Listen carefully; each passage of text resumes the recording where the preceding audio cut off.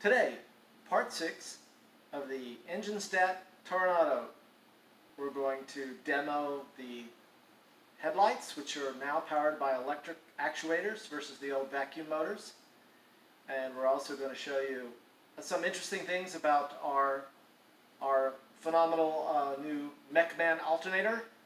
A lot of cool stuff. Now this video is really aimed at 66 Toronado owners, which is a unique kind of small group.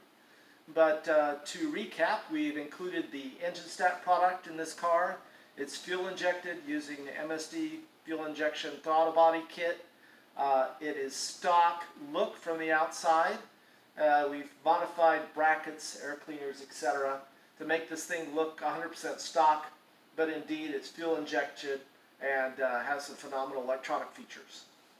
So we're going to demo the headlights very quickly. You'll see the LED headlights, which are extremely bright, and also the motors actuate the door.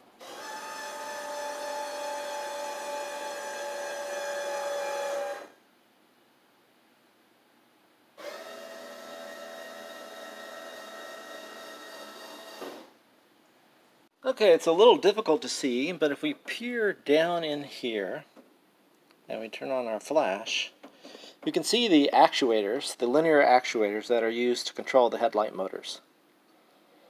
Again, I also want to illustrate our MechMan alternator.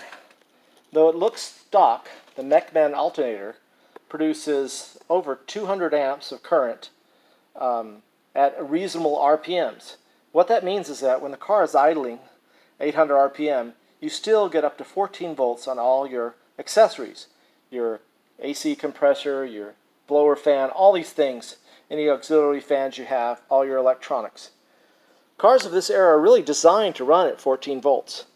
They're not designed to run at 12 volts. If your alternator can't keep up, then you get lower performance in terms of cooling, etc.